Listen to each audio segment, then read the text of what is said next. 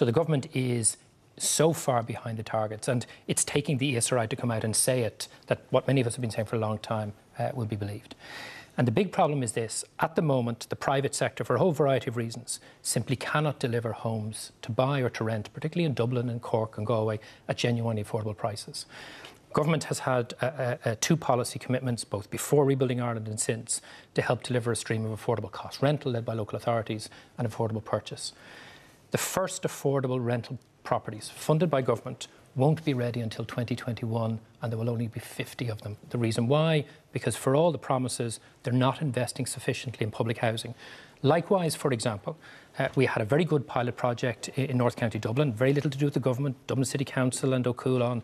They were delivering good quality A2 rated family homes, 2 and 3 bedroom, for 175 to 225,000. What does the government do? They concoct this outlandish land initiative scheme, which has been foisted on Dublin City Council, and they're saying we're going to have affordable houses up to €490,000 for working people. So here's the problem. See, Damien will say they're doing something. It's not enough, it's slow, but they're trying.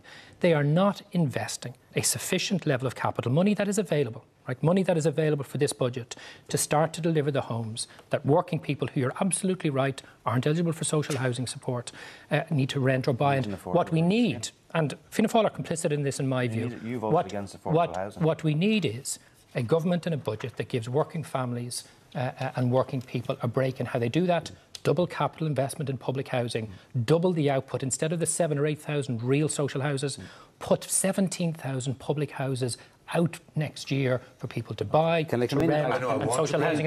Until they do that, these two parties will continue to fail the working families who desperately need affordable purchase.